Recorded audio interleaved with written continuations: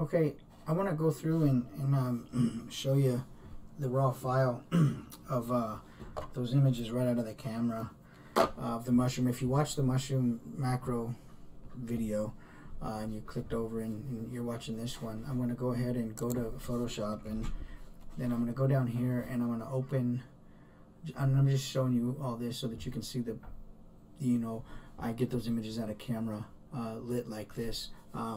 And I think it was, I wanted to do, well, 7293, I want to do this one here, and so you can see it's, you know, camera raw. It's a DNG file. I shoot in raw.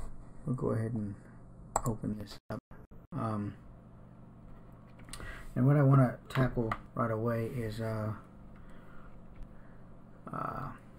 show you real quick what I want to do.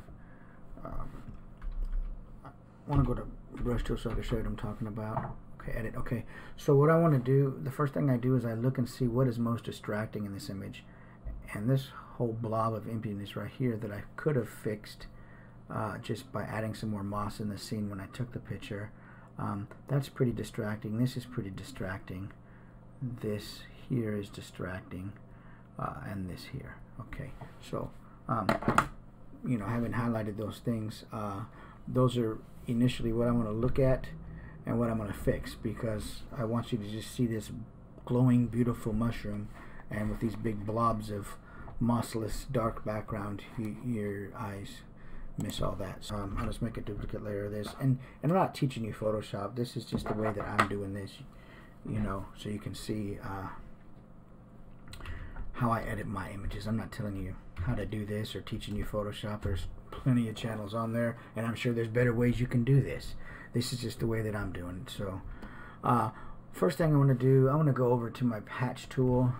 Let me zoom out just a little bit, and let's take and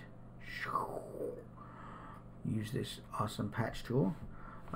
Structures are at 1. If I go up any higher than that, you're going to start to see a harder line around this. So let's bring this down. Okay, let it think for a second. There we go. Even at 1, you still see a little bit of this in here. So what I'll do to combat that is I'll do a soft brush, and this works easy because it's a soft background. That's a blur, soft blurry background. So I got my clone stamp tool, shift 2 for 20%. And what I'll do is I'll just go over here and just kind of blend some of this line away. We'll just do it from random sides. There we go. Okay. Okay. I'm just zooming in and out and taking a look and seeing what, if I can see any hard edge in there, and I'm good. I'm good right there. So okay, so there's that spot there, but I do have a bit of a duplicate. I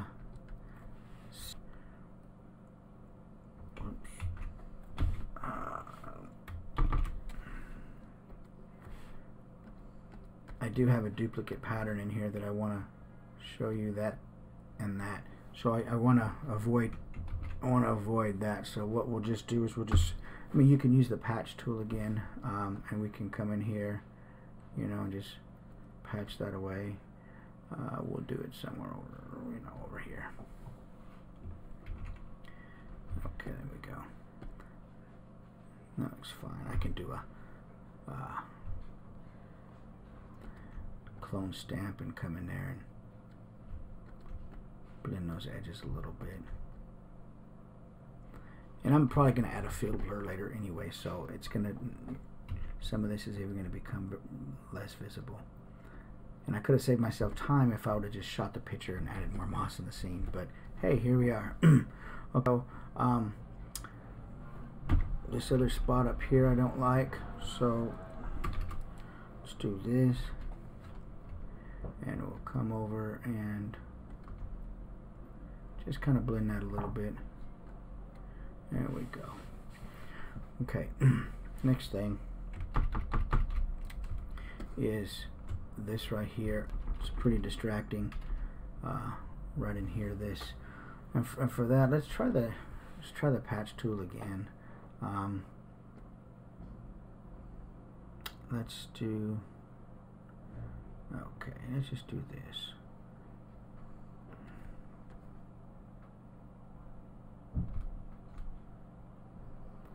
Let's try that, see what we get.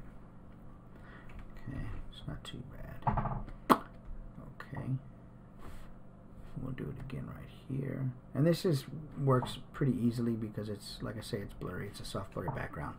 I wouldn't do this if it was fencing or brick, or I wouldn't do it this loosely if it was something that was really needed to be a lot of sharp matching lined up details, but this isn't that, so we're good. Let's do clone stamp, and let's go to 100%. I don't want really a repeating pattern in there, so we'll just come over something like that. There we go.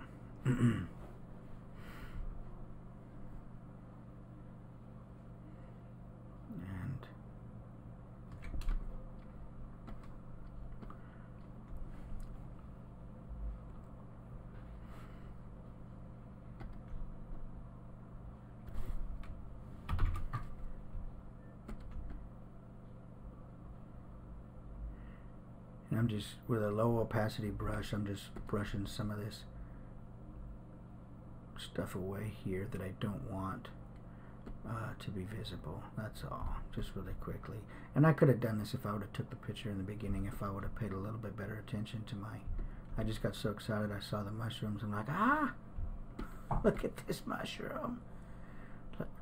And it's not even just mushrooms, it's just the photography in general. I just really, you get out there and you get lost, and you just get excited and you have a good time using your imagination, and sometimes in all that enthusiasm you forget something, and that's what this Photoshop is for. Let me take that white piece away, that's terrible looking.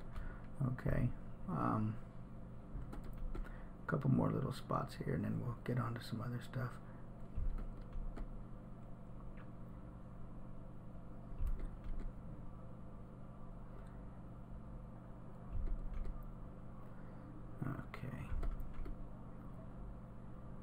Bring this down a little bit, that's all.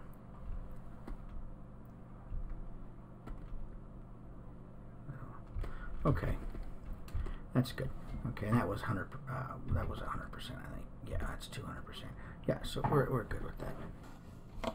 I want to zoom in and just look at my overall sharpness of the image and see if there's anything. I mean, I got these really sharp in the camera, and this is 200%. You've got some nice edges, and in here you've got some. That's I'm not sure what I'm talking about. You've got some really nice in here, some nice highlights and shadows going in those ridges, and I really like that. And we're going to define those and bring those out later. There's nothing on. Sometimes you get these little mushrooms and they'll be like bits of earth and bark and things on them, and if I don't clean them off out there with the paintbrush or something, then I'll just clone stamp it away in Photoshop. But we got some really good detail overall in all this. I want to zoom in and just look at my overall sharpness of the image and see if there's anything. I mean, I got these really sharp in the camera, and this is 200%. You've got some nice edges, and in here you've got some. That's I'm not sure what I'm talking about. You've got some really nice in here, some nice highlights and shadows going in those ridges, and I really like that. And we're going to define those and bring those out later. There's nothing on. Sometimes you get these little mushrooms and they'll be like bits of earth and bark and things on them, and if I don't clean them off out there with the paintbrush or something, then I'll just clone stamp it away in Photoshop. But we got some really good detail overall in all this. If you look and see all these darks and lights, ridges in here, I want to go ahead and sort of accentuate some of that right now, some of that, and you know, this I'll get with some sharpening and or clarity to bring some of that out. So right now let's go over here and let's do a curves adjustment layer. Curves, we're at curves adjustment layer. And let's do the dark part of it first. So let me drag down a little bit. It might be a little harsh, maybe right in there. I'm going to click OK, invert that, and I've got my brush. I forget my brush hardness where I should be. That's fine right here. I don't really want it hard because I'm at a real small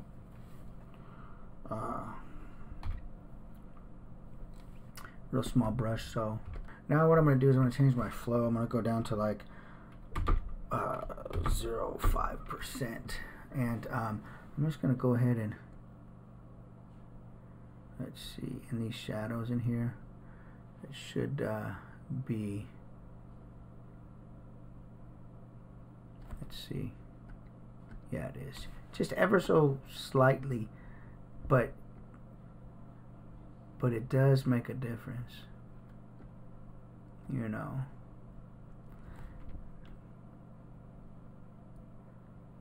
Does make a difference. Let's go up to 10%. Come along with it a little bit faster. You know, we're just going in the shadow areas of these ridges to create some. And it's really fun to get your eye to see all the dark parts of the images, how the ridges are formed by the shadows and the lighting.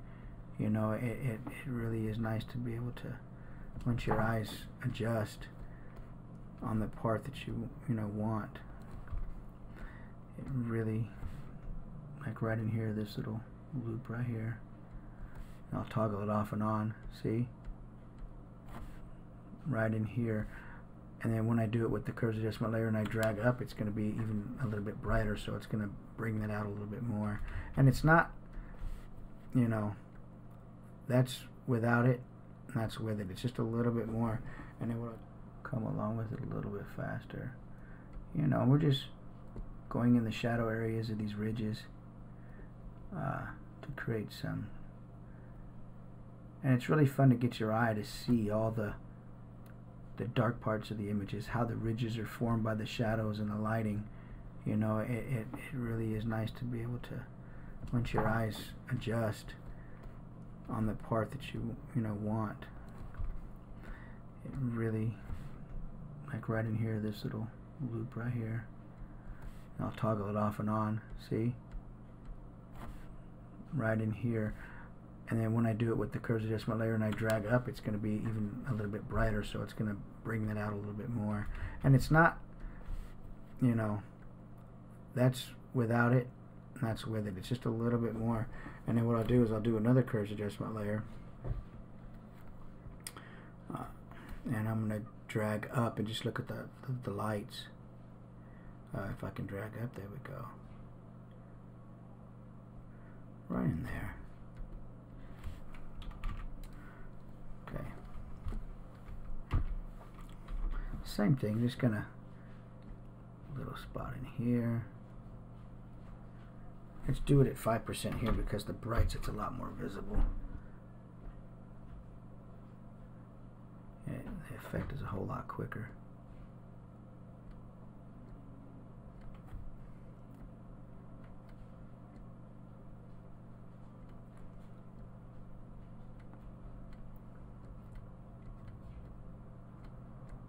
But this image, it doesn't need a whole lot. Right out of the camera, it's pretty nice right out of the camera with the lighting. Let's toggle that off and on. See, it's right in there. You catch it right in there.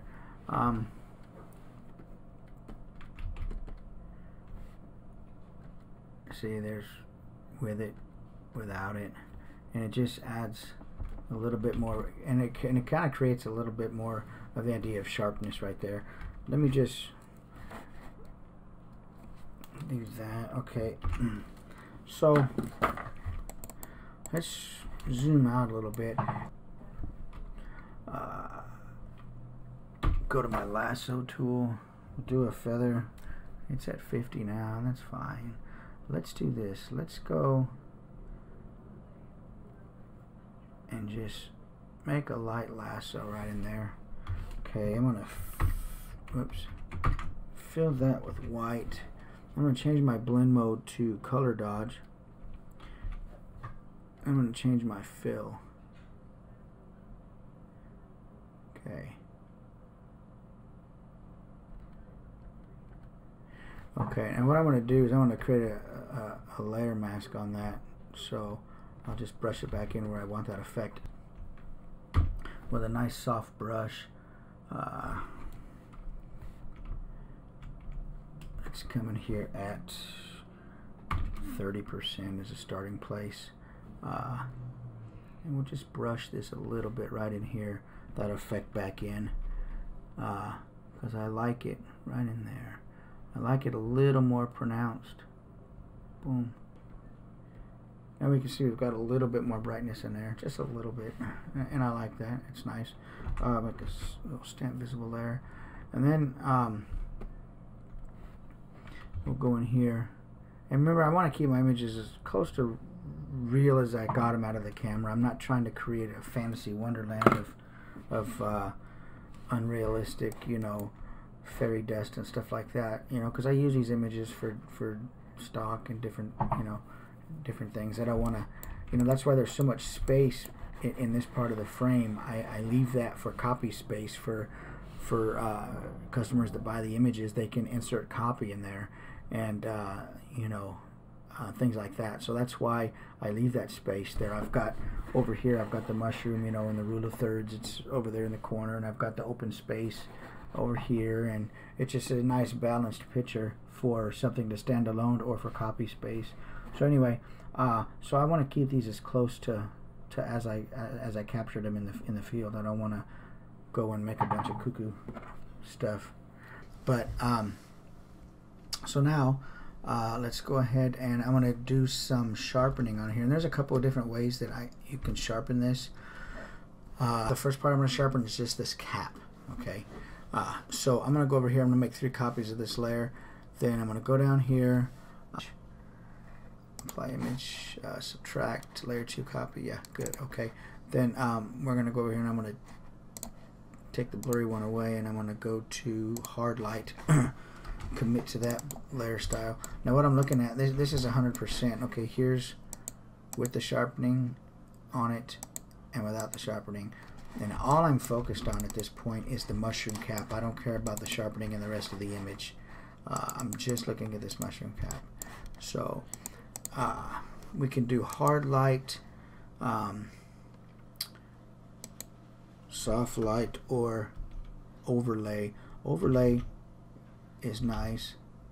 I like overlay. I think I like overlay.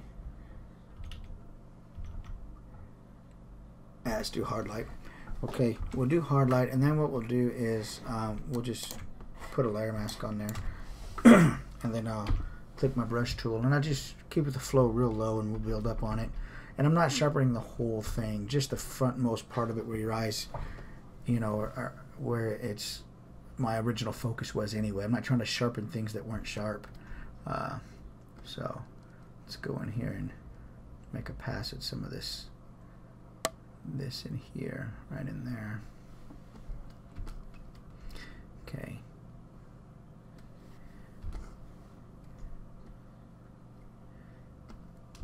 Okay.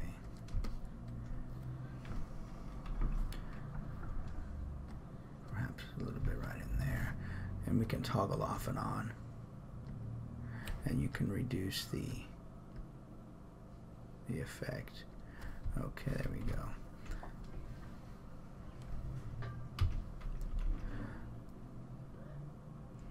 And you can really see the highlights and the light, the contour, the cap and stuff right in here. It's really nice the way we caught that.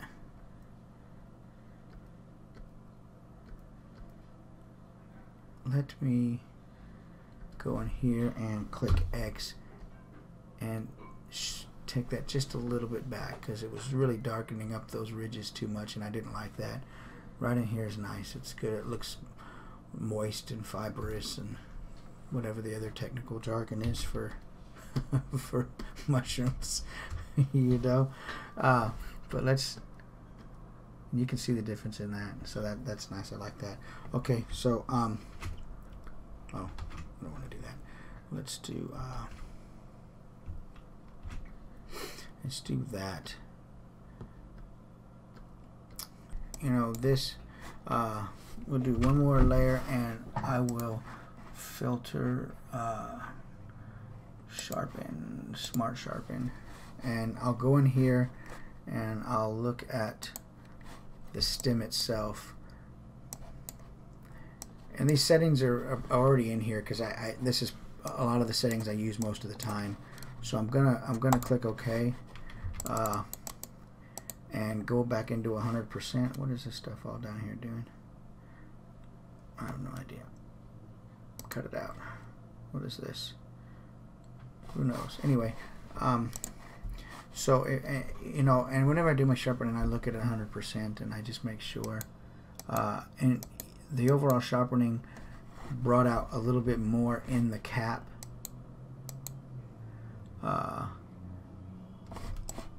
And definitely in the stem, you can really see right here in this. Let me just make a new layer and show you.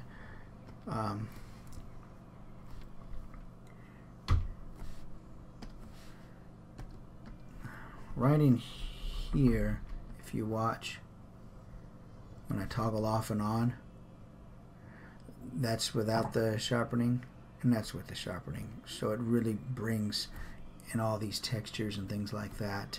I could go in there and just increase the contrast, but that looks really nice, that amount of sharpening. So anyway, but you know, then it also sharpens the background and makes all this weird cuckoo stuff. So what we're going to do is just make a layer mask, change my foreground color to white, 100% flow, or change my foreground color to white. There we go, and brush back in. I'm going to do this, you know, at a higher view percentage, 200%. And I'm going to go in here. I'm going to brush this sharpening back in where I want it. I don't want it in the blurry areas, because you sharpen blurry stuff and it looks like crap. Just sharpen where it was supposed to be sharp. And you could change the flow of this also. You know, you can go down here to 50 on this, since we already sharpened this once. And see, this just brings out a little bit more. That's a little too high. Let's go down to 20. And let me see. Okay, yeah. Let's go down to 20. 20 on the flow. There we go. I don't want to overkill it. Right in there.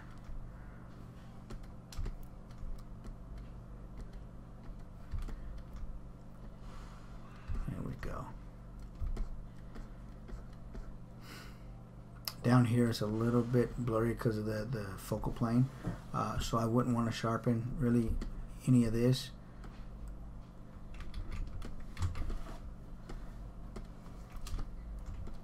Okay, so I'm good with that.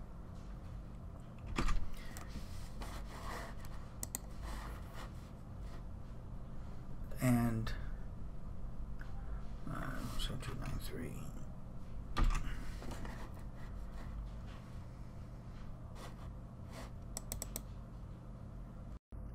Okay, I want to show you real quick. Really quick, the before and after. So let's window arrange to a vertical, to a horizontal. There we go. Okay, so I want to show you what we've got already. I mean, just from the, you know, the top images, what everything we edited out, all these spots, this little tree bark over here, fix that up, sharpened. Let's zoom in on this to 100% on the cap, and then same thing up here, 100% on this cap. A lot more sharpening, a lot more dodging, and it's kind of dodging and burning. I just did it with layers, curves, adjustment layers.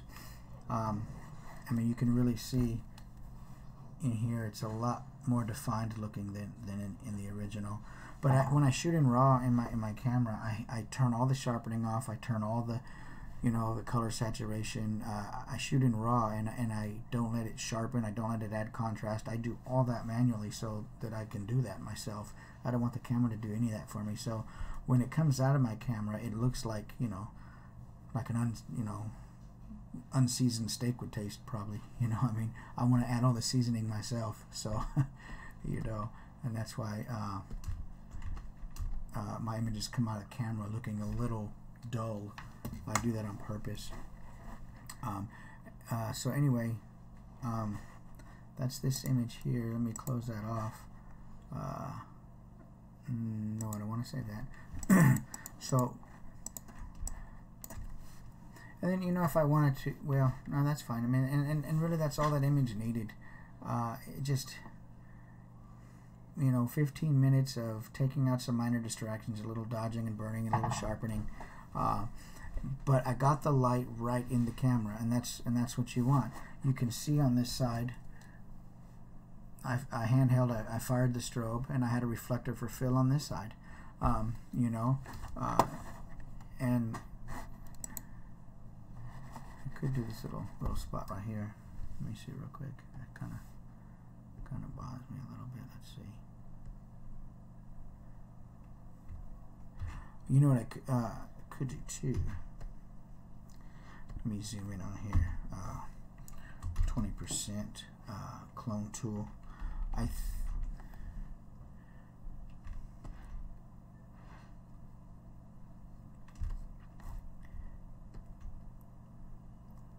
Get some of those hard edges away. That's fine. What I was going to say is, there we go. I was going to say that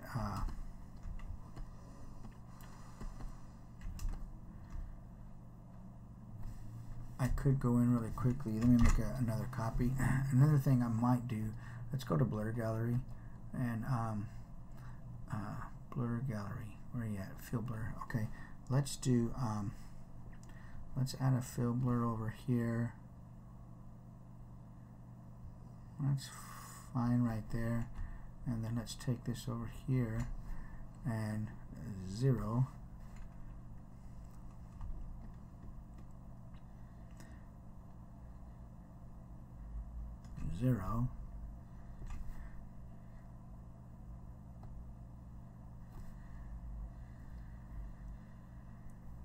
And let's bring that down just a little.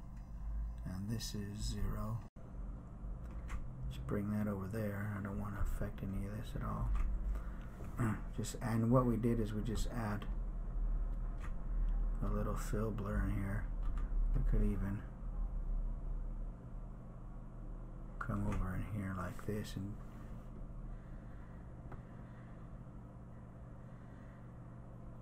that right there. Okay.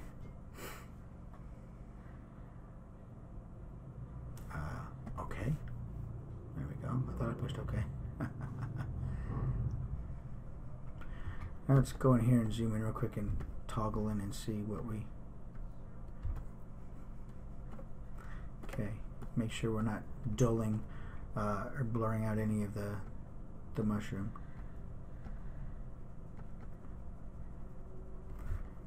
And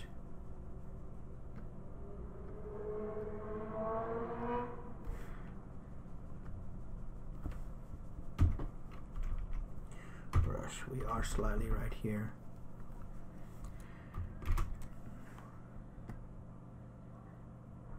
There we go. I don't want to blur any of that poor guy over there. 10. Okay, there we go. Let's see, did I get all that right there? Yeah. Okay.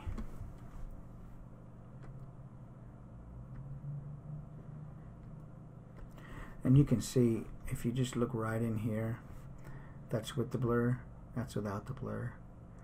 Just the lighting that I did creates separation, you know, naturally from the background by the way it's lit, because I take when I do it, it's the 3 steps that I use is I get an ambient, proper ambient exposure, then I make my next exposure intentionally underexpose it, you know, by maybe 2 stops or so depending on the light scene, and then my next shot is the one that I light the subject with the flash.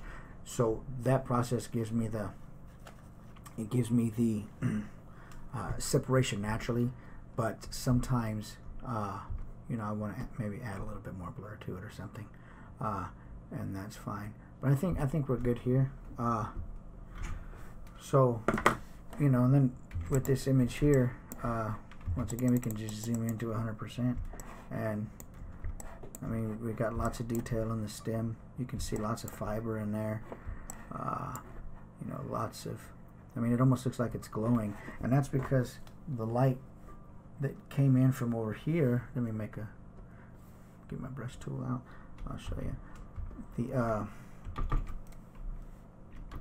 I fired I had the light over here, and with the snoot and the grid on it, and so it fired this way, and then I had my reflector here, and so this actually I had you could see I had my light right about in here because it fired up and it illuminated the underside of this cap, and then this here reflector bounced light back in and illuminated this side of the stem here, and it just, you know, it just made a really pretty, look at all this glowing in here, and it's all just the way that I shot it with the light. Okay, so we're good. That's that mushroom photo, and it's pretty much done right in the camera. Just a few blemishes I needed to fix, and that's it. Okie dokie. Hope you guys enjoyed the video. You know, and I'm going to try to put new content up, you know, a couple times a month on different photography projects that I go out and do, and then different ways that I edit the images. Take a look at my website, you know, and see the images that I do. Milky Way images, macro images, you know, still life, food, you know, food photography. Lots of different types of photography that I do. So click through, take a look at my website. Stay tuned on my channel. I'll put new content up all the time, a couple times a month, and I appreciate you guys looking. All right, bye.